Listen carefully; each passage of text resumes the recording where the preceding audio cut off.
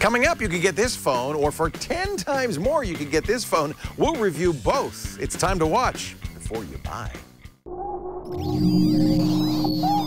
Netcasts you love. From people you trust. This is Twit. Bandwidth for Before You Buy is brought to you by Cashfly at CACHEFLY.com. Before You Buy is brought to you by iFixit. You can fix it, and iFixit makes it easy with free step-by-step repair guides, high-quality replacement parts, and all the tools you'll need. For $10 off your purchase of $50 or more, go to ifixit.com/twit. And don't forget to enter the code Before You Buy at checkout.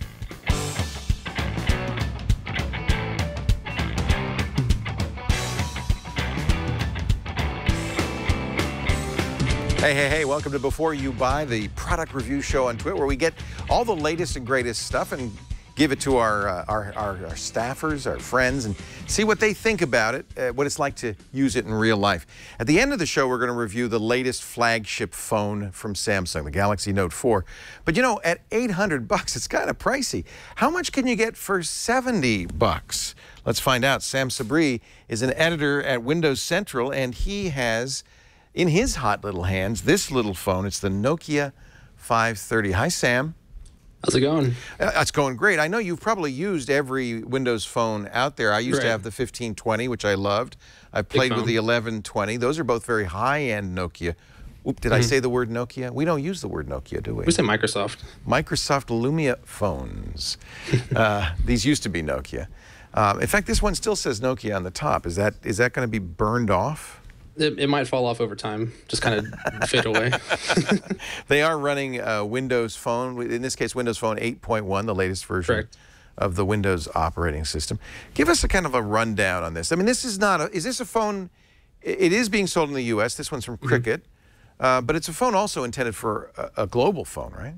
Right, so this is a phone for emerging markets where people don't go on contracts and, pay $99 up front and, pay a little bit every a few months for the next few years for a phone. This is where people buy a phone outright and use it for 2-3 years. So that's where people are more price conscious, and that's why Microsoft made a $70 smartphone running Windows Phone 8.1. $70. There's got to be some compromises for that. There are some compromises. You do get Cortana, but you make a few compromises, especially with the screen. You were noting earlier, it just doesn't look too good, and that's because it's missing clearback. Clear Black is Microsoft's polarizer, which gives you better contrast, and it makes the screen look really good outside. Yeah, all the old Lumia phones really, like the 1520 I used to have, popped. And they almost looked like OLED screens. These are not OLED displays? No, this is an LCD on the 530. Looks like a little bit of a washed out LCD. Yeah, viewing angles aren't too good when you start, turning around a little bit, but straight on, it's not too bad, and especially when you remember it's $70, and that's how you have to approach this phone when you review it. This is a $70 phone. It's not a Galaxy Note 4, a Lumia 1520. It's something that you buy, and it's super cheap. Now, I got to say, given that, Windows Phone runs pretty snappily on it. Right, and so it has a quad-core processor from Qualcomm, the Snapdragon 200. Okay. 1.2 gigahertz. You can run most apps and games as long it has 512 megabytes of RAM. So there are a few apps and games in the Windows Phone store that require 1 gigabyte of RAM or more, but those are very few, and for the most part, 99% of all apps and games in the Windows Phone store can run on this device. Including Microsoft Office. Right, yeah, you get... That's pretty impressive. So there are games that won't work, but those are going to be the very high-end games that need a lot of RAM. What we see is, a new game might come out. It might not work on this device, but a few updates later, they'll optimize it and it'll run on low memory devices. Now, you said Cortana, the speech recognition system built into Windows Phone, works. Is it a full Cortana? Does the voice sound worse? Yeah, no, this is Cortana. This is the same Cortana you'll get on the 1520, a $600 smartphone. Wow. And that's the one great thing about Windows Phone is it doesn't matter what price range you're buying at. The OS is the same experience across all levels. This is a Lumia, so you'll have a few exclusive Lumia apps compared to like an HTC One for Windows Phone. But for the most part, everything that you expect on the 1520 will run on the 530. Nokia, when they sold the mobility division to Microsoft, kept the Here maps, all the Here products, but they did license them to Microsoft. Is Here Maps and Here Navigation on here? You get Here Maps on here, so you can get offline map support. So this great makes for a great travel phone. If you don't want to bring your super expensive iPhone to when you're on vacation where pickpocketing might be a little bit higher than when you're at bring the $70 phone for navigation, and if it gets stolen, it's not too much of a loss because you only spent $70 on it. I guess you have to ask the question, how is it as a phone? It's not too bad. So it's weird. My daily phone is the 1520. It's a high-end phone with the most high-end specs. And so when I spent the past week playing with this, it's a different experience. And there are compromises. There's no front-facing camera, no dedicated camera button. Okay. And it's not too bad as a phone. Going forward, I think I'll use it more as like a gym device. Take it to the gym, play music. Yeah, small enough. It'd be good for that. I won't worry if you drop a weight on it, you won't cry because it's so cheap. It does have these colorful backs. I have blue. You have what was I that? have green. Green. Okay. You can get orange, black, and white. And what's also cool too is the shells pop off. Oh, neat. And so let's see if I can do it. The shell pops off, and then you can get another shell. I'll put it on. And this shell has a flip cover. Ooh, that's pretty cool. So you don't have to buy a case and put it over the phone. You just replace the back, and the back already has a flip cover attached to it. I have to say, it also feels like a very durable phone. It feels like a phone that I could drop and not worry too much about, especially with that flip cover case on it. No, it's a great phone. You were mentioning earlier this would be a great kid phone, and that's exactly who I'd recommend it for. If you want your child to have a smartphone, but you don't want to spend a lot of money because they're a kid, they break things pretty easily, and this is the kind of phone for them. Sam, does Microsoft have kid-friendly settings, parental controls, that kind of thing on Windows Phone? Yeah, you can go into their account and set it as a child account, so they won't have access to certain parts of the web, certain apps and games. You can set it up so that they can't buy apps and games without your permission, and games will have to meet a certain rating, maybe E for everyone sort of thing versus a teen rating and so on. And just to prove, kids can take selfies with this phone. I'm going to take one and another one. There you go. See? They just have to turn it around. There's no front-facing camera. Right. No front-facing camera. And this is 5 megapixels, this camera? 5 megapixels. That's not bad. That's better than many selfie cams, frankly. Right. It's fixed focus, though, so you won't be able to tap and focus. So that's another trade-off for it being $70 is the focus is the same no matter what. Now, I have to point out that as most phones for developing markets, this has a radio built into it. Mm-hmm. Is it dual SIM as well? There's a single SIM and dual SIM model. I don't know which one you have. I have a single SIM, but they have both. Okay. Most likely in emerging markets, that's where you'll find the dual SIM. Here in the U.S., I'm not sure if the T-Mobile and Cricket version are dual SIM, but most likely I think they're single SIM. But when you go abroad, you'll find a dual SIM version. You really don't need dual SIM in the U.S. I notice I'm on getting 4G right now, so it does support the 4G network. I think this is pretty sweet, I have to say. $70. Yeah. It's available in the U.S. from Cricket? Cricket, T-Mobile. If for the T-Mobile version, you can't get. I couldn't find it on the T-Mobile website. You'll have to go to the Microsoft Store.com website. All right. And so cheap, $70. The extra shells are $10 each. You can get the flip shell version for $15, and they can match your outfit and your mood and stuff like that. This matches my outfit just fine. Just perfectly. All right, pros and cons. Pros is cheapest way to get Cortana and Windows Phone. You can run most apps and games on it. Con, the display, not a fan of it. Of course, I've been spoiled by higher end displays.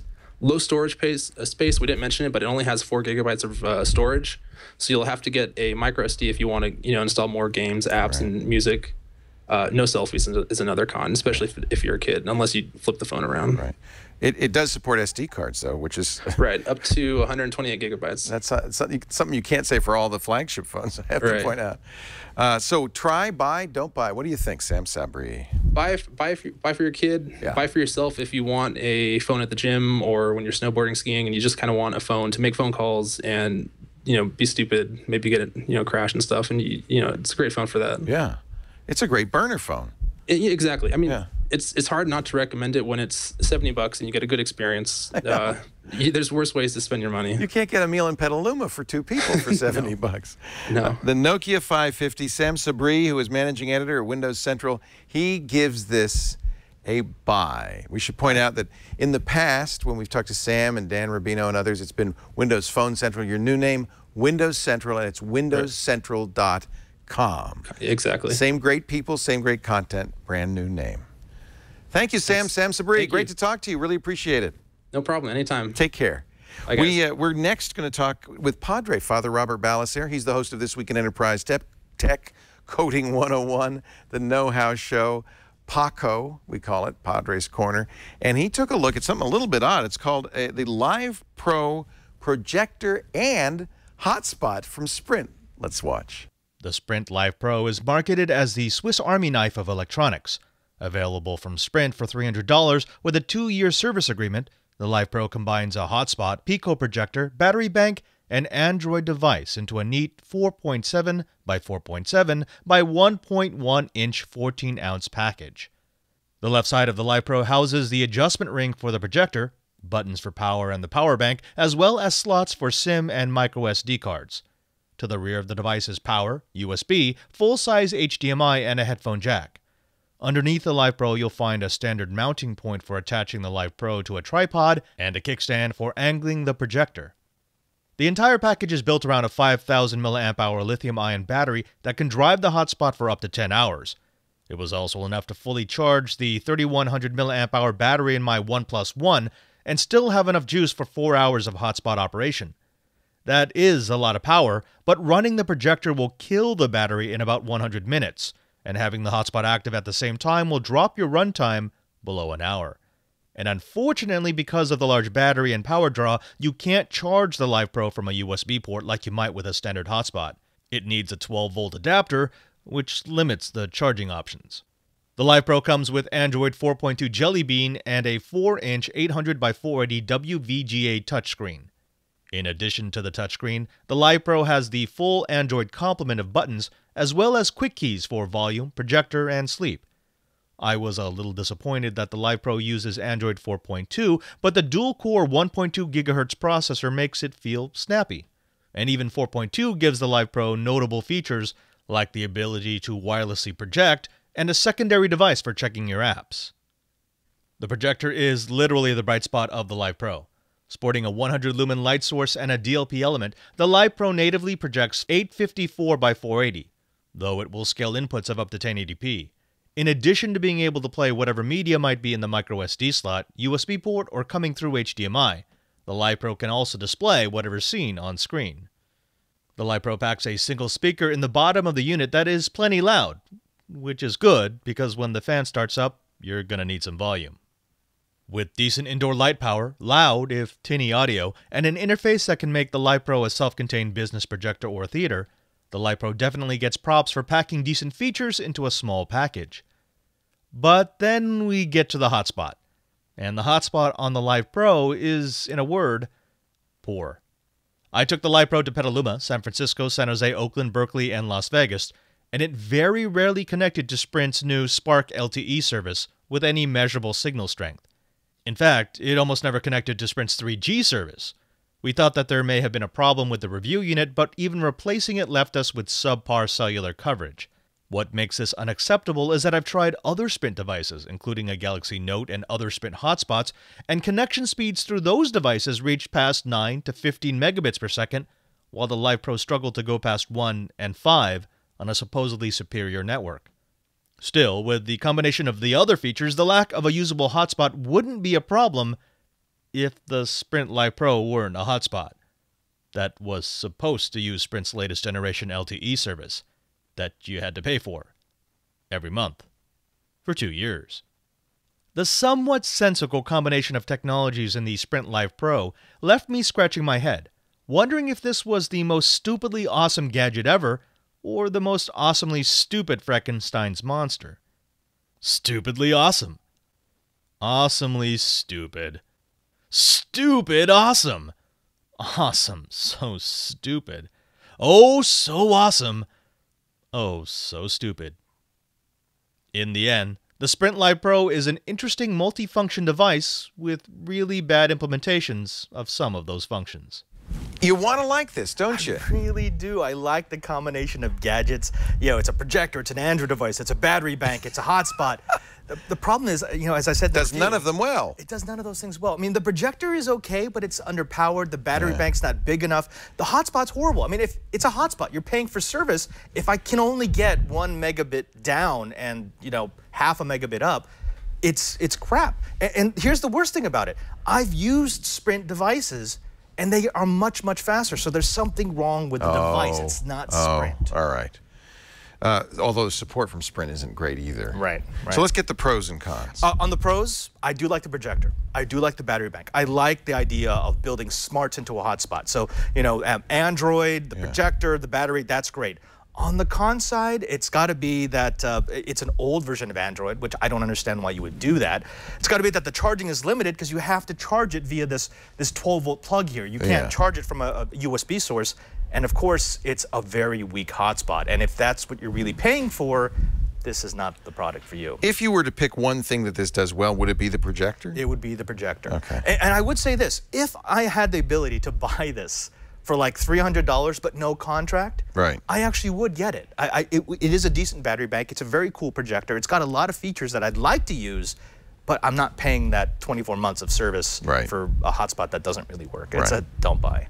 It's a do not buy, sad to say, on, what is this called, the Sprint? It's LivePro. Super Velodyne, Super Heterodyne, transmitter, receiver. You know, my son, who lives kind of in a quasi-frat house in college at CU Boulder, said, can you send me a projector TV? They want to watch the football games on, you know, 80 inches. I should have just sent him this. You could send, and the best part. Yeah, sure, son. The best part is he could watch it on this tiny little screen and then project it onto a tiny wall screen. And it's the best of all worlds, really. His frat brothers would have killed him. I think so. Yeah, it would have been homicide. Yeah. All right, hey, thank you. Robert Balaser, he is the digital Jesuit. You find him on Know How, Coding 101. Padres Corner. Paco, I like that. Paco. You don't call it Paco? I don't call it Paco. I do now. All right. And of course, This Week in Enterprise Tech, right here on This Week in Tech, the TWiT network. Hey, we're going to jump over now to our friend Brian Burnett. He is our technical director on this show. That means he pushes all the buttons. And this is an amazing thing. But he is now going to fade from me to his review of something new. This is Brian Burnett from Before You Buy and TWiT, and I'm here to show you the Velodyne WeQ 10-inch subwoofer. At first glance, this looks like any other subwoofer, a black square box. They have done a little bit of a swoopy design on the front grille that kind of adds to it, so it definitely feels well made, has a black matte finish to it. Some of the features of this sub are it has a 390 watts dynamic bass and 195 watts RMS power. After removing the front panel, you can see the main driver, and on the top left corner is an IR receiver for the remote that comes with the subwoofer and a digital display. On the right side of the subwoofer is a mic input for auto-detecting your room settings, and but we'll get into that more later. And on the bottom of the subwoofer is a port that fires the bass downward, spreading out, extending the distance of the bass. And I would be remiss if I didn't add googly eyes to that. Taking a closer look at the back, you'll see that you have a low-pass crossover dial. Next to that is a channel for using the wireless box, manual volume up and down controls. Below that is a standby mode or always on switch, a output and input for low frequency, an IR input, and below that is speaker level inputs and your power button. The other two accessories that come with the subwoofer is a remote, which is pretty basic. Probably my only complaint of this feeling kind of cheap is the remote. It's pretty much the bare bones that they could do. And then the box that allows you to wirelessly transmit to the subwoofer. One of the features I liked most about the Velodyne was the one-touch auto EQ button that aids in setting up the subwoofer. So once you've found the perfect place for your subwoofer in your setup, you can use this to dial it in. Breaking it down for pros and cons, the number one pro for this subwoofer is the sound. It had a really good low frequency bass to it, and added a lot to the movie watching experience. The second pro is that it's wireless. This helped a lot when finding a position for it, and I could place it in places that I wouldn't be able to normally with wires connected to it. And finally, the build quality. This is a really solid feeling subwoofer. There's no loose panels. Everything's put together really well. And on the con side, it would have to be price was the only one that I could really come up with for this subwoofer at $799. It is pretty pricey, but the sound is really nice. And maybe my second con would be cheap feeling accessories, but it's kind of a small con. So is the Velodyne WeQ a buy, try, or don't buy? I would have to give it a buy. This is a really good sounding subwoofer if you're in the market. It has a couple of features that make it easy to set up, and the wireless, having it being wireless makes all the difference when setting up a subwoofer. A lot of people overlook the need for a subwoofer, but if you've ever watched your movie with a sub and then try watching it again without the sub, you'll know what I mean when I say that subwoofers do make a big difference.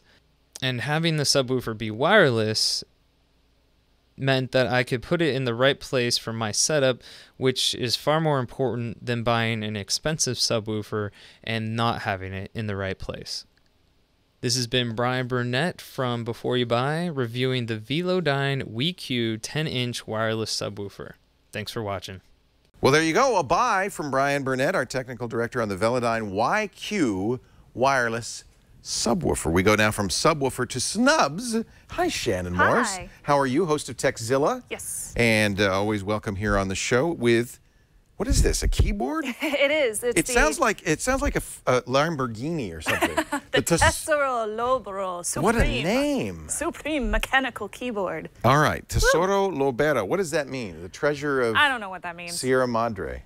Sure. It's a monster keyboard. Tell us about it. It's huge. So this is a gaming mechanical keyboard, and it costs $140. So there's three really cool standout features that I liked about this. The first was the LED backlighting. It's full RGB LEDs. Pretty too. Oh, so you can have any color. Any color, but the unfortunate thing about this, yeah, check this out. So I have 5 different profiles I can hit. So they're all, I set them up to all be different colors. And you can go in between them with the little function keys at the top and by hitting down on this little function Tesoro key. So you can have it be the color of your League of Legends team. Yes, but the unfortunate thing that I noticed about this, and I currently have it on fade, so it'll fade back and forth between the colors. Oh, neat. You can only do one color at a time, so you can't do separate colors for separate keys. So if you wanted to do like WASD in red That and the would be rest in cool. yellow, that would be awesome, but they don't do that. The only thing that you can do that's similar is by turning them all the way up so that you have just the gaming ones lit and the rest of them are turned off. So they do highlight the critical keys. Yeah, but I would rather it just be like a bunch of different colors Wouldn't so it I be could have a nice? full rainbow, Yeah. which would be awesome. Red but- keys for directional, Yes. blue keys for weapons, that kind of thing. So the second thing that I found was really cool with this is the fact that you can do macros. So you normally see on a mechanical gaming keyboard is a whole side macro over here where Right. you have a bunch of different keys that you can Like choose. function keys, So sort of. instead of having those keys over here, they've put them down here and there's just 3 of them. The cool thing about these 3 keys is you can record a certain combination of key sets. Like if you're playing a RTS game and you have a really cool combination, you can record it for your actual speed in real-time gaming mode and play it back just by hitting that key. So I set mine up on my computer to just do a quick feature where it presses in a whole bunch of things that say the full sentence whenever I hit that key. That's nice. Yeah, it's kind of cool. And you can do that for all 3 of these, and you can just hit it with your thumb. It's much easier than having to push your finger out, which I really liked about this, especially when I was in my game mode. Now this looks like a metal finish, but it's plastic. Yes, it is plastic. They did do this nice metal finish, or it looks like brushed metal along the sign. So it does look really nice and very pretty, but it's definitely not really metal. And then I also wanted to point out that they have, instead of just having a metal or a plastic backing here, they did include rubberized texture on the feet, so it doesn't bounce bounce around as you're getting into the games really quick. And the last really cool thing that they included on here is extra ports. So if you plug in the microphone and the headphone ports on your computer through this braided keyboard, this braided cord, you can also plug in your own headphone and mic through here. You will need to plug in an additional DC out right here to power those. And if you want to charge any multiple items as well, like your phone while you're playing your games, you can do that as well. I was wondering why the keyboard cord was so thick. Now weird. I understand why. Yeah. It's got a lot of stuff going on. Nice braided keyboard cord, which now I you really said like. mechanical keys, and I think Yes. you know, sometimes in an office, for instance, you want something that's a soft touch, quiet key. So But these when are you're- pretty loud. When you're gaming, you want some you want oomph. some nice tactile feedback, Yeah. and these do give you that tactile feedback. It definitely does. They are a little bit softer than the Logitech keyboard that I have at home. They feel a little bit softer. I don't, but that's I don't probably feel the because I buckling have, keys. Yeah. So these click. are brown, but they do have a blue version. If you're familiar with Cherry MX keyboard switches. So this is a Cherry. Yeah. So that, well, this is kind of like Cherry. It's actually called Kale keyboard switches. It's pretty much the same thing, Anybody just a who thinks different Kale company is as makes good them, a as different Cherry brand. is crazy. Yeah. So blue would give you the most Would tactile. you rather have a feedback, but this Cherry is brown. Pop-Tart or a Kale Pop-Tart? I would prefer Cherry myself. Wouldn't you? Yes. I would think so. Cherry blue MX switches myself, which is what I have at home. But this is pretty close, so I like that. Okay, good but not great. Good, but not great. So it's supposed to last up to 50 million actuations, which means 50 million keystrokes. Okay. So that's going to last you a nice long time, and you can do up to 300 different macros per profile. Wow. And since you have 5 profiles, lots of different macros that you can use for your games. $140, pros and cons. So my pros and cons of this. It has a great build quality. It looks good, really too. like that. Yeah. Really cool features, and I like the additional ports that it put in. On the con side, though, you can only do one color at a time, which irks me. I really want to get colorsome on there. And the software. Can I show you this software real quick? Yeah. It's terrible. Is it complicated? It is so bad. Here, Oh, it's ugly. Look at this. That's a model of the keyboard itself. It is so ugly. It looks like a bad It took me half Winamp an hour skin. to figure out how to actually change the Yeah, colors. You have to okay. hit your profile and then double click on there. It's like, oh, that's annoying. And there's no software implementation. It's just ugly. Well, so I didn't like the software. I think they should update that for, you know, people that are in their 20s and 30s. definitely a con. Buy, try, don't buy on the Tesoro Lobera Supreme Gaming Keyboard. Buy, try, or don't buy, I give it a try. So it's up there. I hate the software. I think they should update that and include more additional LED colors. I don't often play games, but when I do, I play it on the Tesoro Lobera. Should be. That's who they should get to do this. Thank you, Shannon Morse. Thank We you. can catch you on Techzilla. Yes. On a regular Techzilla.com. basis on Revision 3, T-E-K-Z-I-L-L-A. Is Zay. Patrick treating you right? Patrick is a horrible co-host. Oh, tell me about it, girlfriend. I can tell you such stories. I love that No, guy. I love Patrick, too. And I'm jealous you get to work with him all the time. Thank you, Shannon. Thank you. Shannon Morse, ladies and gentlemen. We're going to take a break. When we come back, we're going to review the phone that you're about to buy. Yes. Just came out. Already bought it. You already bought it. You're about to waiting for get it. the hottest new phone on the market today, at least until next week, the Galaxy Note 4. That's coming up in just a second. But first, I want to show you my toolkit. Don't you love iFixit? Who doesn't love iFixit? These are the folks who, you've seen them online. They tear down everything. They just tore down the Mac Mini, and that's how we find out, you know, things like the Mac Mini's RAM is soldered on. The iFixit toolkit is just part of what iFixit really is. They like to think of themselves as the free online repair manual for everything. And I don't just mean like your iPhone or your computer. You can repair your refrigerator, your home appliances, your clothing, even your bicycle, with the manuals, free online step-by-step repair guides at iFixit.com. You got a red ring of death on your Xbox? iFixit can fix it. You want to swap the battery on your Galaxy S3? iFixit can help you. iFixit has you covered with 10,000 repair guides for everything from electronics to home appliances, clothing, and even your bike. They make also the most trusted repair tools for consumer electronics, including this, the ProTech Toolkit. And I want you to get one of these because, or you know, if you've got a geek in your life and you're trying to think of a birthday, Christmas, or other special occasion present, an anniversary gift, a wedding gift for the groomsmen, wouldn't that be great? The iFixit ProTech Toolkit includes iFixit's amazing 54-bit driver kit with 54 standard, specialty, and security bits. Listen to the bits. It's got Phillips. Yeah, sure. It's got Pentalobe. Torx, sure. Tri-wing. Those are used on some video consoles. Yep. It's even got a triangle bit for McDonald's toys. This kit's got everything. The swivel top precision driver is perfect for turning those screws, and a flex extension makes it easy to reach those hard-to-reach screws on stereo equipment and towers and stuff. They include ESD-safe precision tweezers, anti-static wrist strap, nylon spudger, metal spudger, plastic opening tools, lightweight, compact, and durable. This tool roll makes it easy to hit the road with your kit. Everybody loves getting this. This is one of those things, even if you don't ever fix anything, just having this is geek status. And I want you to get it for $64.95, backed by a lifetime warranty. And at ifixit.com/twit, if you enter the code before you buy at checkout, you'll save $10 off any purchase of $50 or more. ifixit.com/twit. Use the offer code before you buy and check out those more than 10,000 free step-by-step repair guides. This is a site every geek should know and love, and we do too. Kyle Weems and the gang, I just think they're the greatest at ifixit.com. This is not mine. I have mine at home. All right, I have the Galaxy Note 4. I know, Shannon, you're going to be looking at this with interest because, oh, yes. Well, it's too late for you. So if I hated this, you'd be out of luck. But guess what? I don't, and this may come as a surprise for a lot of people, because for years I've said Samsung, they junk their phones up.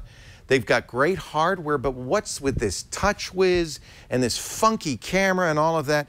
Well, I was really interested in the new Galaxy Note 4. First of all, I've had every Note since the first one came out.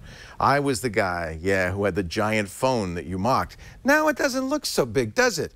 This is a 5.7-inch phone. It's actually physically smaller than the iPhone 6 Plus, even though it has a bigger screen, because Samsung doesn't have a lot of bezels. This is almost edge-to-edge screen, and boy, what a great screen. It's a quad HD screen. I think it's 2560 by 1440. There are a few phones out now with that kind of resolution. Of course, the LG G3 was the first. The Nexus 6, which is coming out soon, will also have quad HD, but I gotta tell you, Samsung Super AMOLED screens, there's nothing better. These look so good. The blacks are so black. The whites are so bright. The colors are so rich. Here, look over my shoulder. You can get a better idea of how this looks. Now, of course, you're looking on your screen at home. Notice one thing. I immediately took off TouchWiz, and I'm using the Nova launcher. That's one thing I wanted to emphasize. You're not stuck with TouchWiz. If you like TouchWiz, there's some new features. In fact, let me launch the TouchWiz browser so you can at least see what Samsung is offering for you. TouchWiz launcher, not browser. They've customized things quite a bit. Actually, I don't know how to get in there anymore. But somehow I can get in there a little later on. But I do want to show you one of the things Samsung still does poorly. Now, this is TouchWiz. You can't change the quick settings. And look how cluttered this screen is. Once you get used to it, you might find it's really great that you have all these controls, but it feels like a 747 cockpit. Up here, the quick touch settings, and of course, you can customize those to your heart's content. This is brightness, and one of the nice things about Samsung, and a lot of others don't do this, you can have auto brightness, but nudge it a couple of stops up or down, depending on your personal taste. So if you want to save battery, nudge it down by 2. If you really like a crisp, bright screen, nudge it up a couple, or just put it right in the middle. These 2 buttons you'll never use. S-Finder is basically a global search. Forget about it. I don't even remember what Quick Connect does. It's connect to somebody else using a Samsung phone in your neighborhood. Who cares? Forget Quick Connect. That should not be there. I should be able to get rid of this. These are my notifications. Some of them, of course, are mine. Notice the Samsung's doing something kind of interesting here. I have it set up so that it will automatically bond different connections. So I can use the 4G plus the Wi-Fi for faster downloads. I don't know of any phone that does that. That's cool. That's kind of a nice feature. Samsung also has stayed with the physical home button. For me, that's a little bit of a negative. I'm not a big fan of physical home buttons, but I got to say it works. And they have capacitance soft touch buttons here at the bottom. Unlike the standard with Android these days, these are not on-screen buttons. The plus of that is it doesn't take up any screen space. This is a back button, this is a recent apps button, and of course the home button. And these can be overloaded to do more things if you press and hold, things like that. This is all customizable. And that's the thing that really I want to emphasize about the Note 4. This is a phone for people like you, Shannon, people who love to tweak, who love to change things, who love to set things. There are more settings in here than you could shake a stick at. Samsung, you remember on the last phone, the S5 and the previous Note 3, had multiple pages of settings. They've gone back to these super long list. This goes on and on and on and on and on. There are so many things you can set in here. I don't even know where to start. Let's go. I'll give you a couple and you can see that distinguish this phone. This is a fingerprint reader at the bottom. S5 had that. It is probably not as good as Apple's iPhone fingerprint reader, but it's pretty darn good. You could train it for up to 3 fingers. I've trained it for both thumbs and an index finger. You have to swipe pretty much vertically down, but it works. And more than working to unlock the phone, it also works with Google Wallet. It works with my banking applications. It works with LastPass. So if your applications are set up to use fingerprint authentication, and LastPass, for instance, which I use all the time, that's a huge convenience. I loved that on the iPhone. It does it very well on the Galaxy Note 4. I should also point out that this has a massive battery in it. It is a 3320 milliamp hour battery, and it's removable. Yes. This is one of the last killer feature phones on the market that still has a back, crappy though it may be, that you can pull off and you can get access to. Look how big that battery is. You can also add an SD card up to 128 gigabytes. That kind of makes up for the fact that they only have 32 gigabytes of storage on the phone. I find that's ample. I'm very happy with it. And the fact that I could put a big SD card in there kind of makes up for that. You'll also notice a couple of extra things on the back here. Besides the really excellent 16 megapixel camera, there's, like on the S5, there's a heart rate monitor and something they call SO2, oxygen monitor. And you hold your finger there and you forget it. You're never going to use that. It also has a pedometer in here, and all that ties into the Samsung S Health application. One more feature that the Notes have become famous for, the S Pen stylus. It works better than ever on this. I love it. Very nice stylus. Pressure sensitive, so you can get fine lines and you can get thick lines. It really is, and it's very fluid. You can see how fast it keeps up. That's probably because there's 3 gigs of RAM in here. The Snapdragon 805 processors run at 2.7 gigahertz. I have the unlocked European version, which has Samsung's proprietary octa-core Exynos processor, running at a slightly slower speed, but I have to say, plenty of processing power. This thing is a monster. The camera, you know, arguably the best camera on the market today. I would say without a doubt, let's close this out. Without a doubt, the best camera on an Android phone. It competes very well with Apple's iPhone 6 and has some very nice features. Who took that? Oh, that's a selfie. That's one of the features, is you can turn the phone around. There's a selfie version that when you turn it around, it actually sees your face, counts you down with haptic feedback. You don't have to use the front camera. You might, though, because it's 120 degrees angle on the front camera. It's a special selfie camera, and it's a pretty good front camera. I think it's a 3.7 megapixels, so that's great. Also, Ultra HD video. Let me play it back here. I just took this video. Let me see if it's going to turn sideways. The quality of the video, you really can't see here. Superb. The amazing HD video. I work with weirdos. I'm sorry, what can I say? The picture quality is excellent. I couldn't be happier with this. I'll put some samples up online, but one of the reasons people are buying the Galaxy Note 4 is because it does in fact have, I bet you for you this is true too, oh, yeah. It has a really superb camera. Now, one thing we dinged the S5 and S4 for is all of the camera modes. They go on and on. Samsung's been listening. They've really stripped out a lot of the weirdness that they put in the S5. For instance, yes, the modes are there, but you can turn them off so you never see them. So if you never want to use beauty face or multiple shots, you could just turn them off, pick the ones you want. By default, only a few are turned on. I do like selective focus. We've seen that before on the M8, the HTC One, and the Lumia phones. That's the ability to pull focus in or out depending on what you want after you take the picture. The sports shot is kind of interesting. It now has several modes within the sports shot. If you take a picture, you can choose to have, in fact, I think I did it with Burke. Let's see, I'll go back and see if I can find that. So I had Burke walk across the scene, and you can choose whether to erase him completely or have multiple shots of him walking across the scene. You get to choose. You can have that's the drama shot.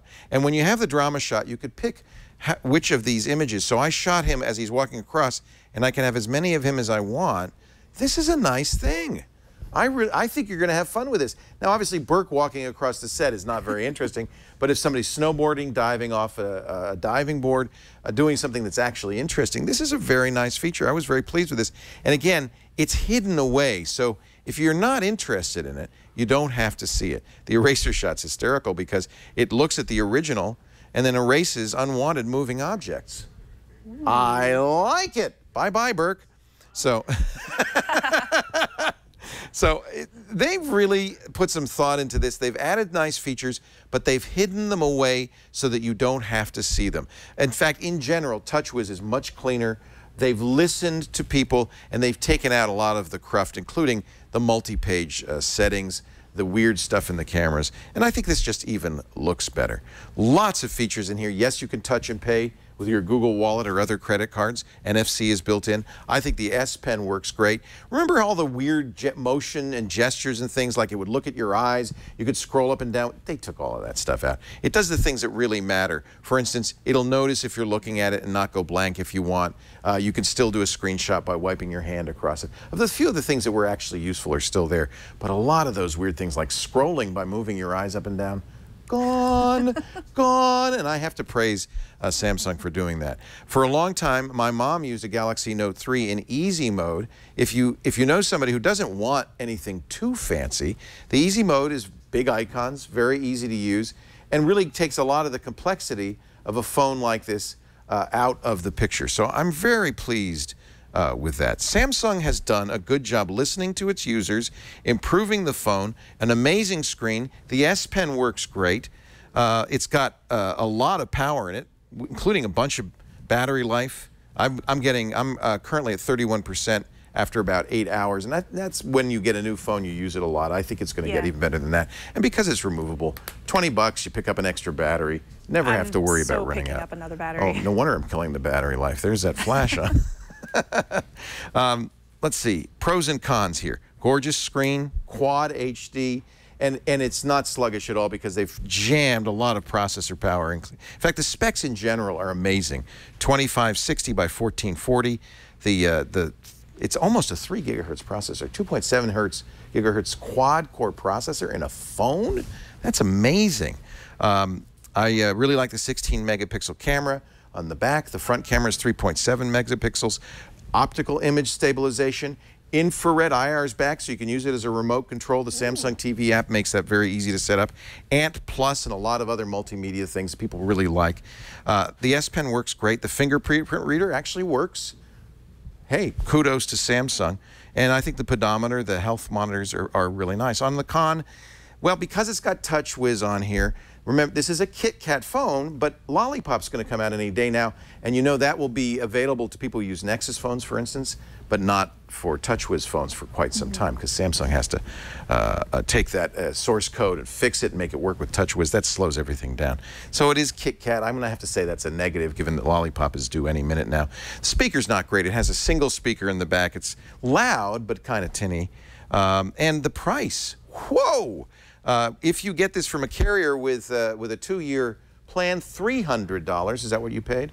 Nope, I'm doing the full price. And the full price, $800 for this phone. Actually, I think we found it on Amazon for you can find it as little as $650. $650. Do you find it for $650? Yeah.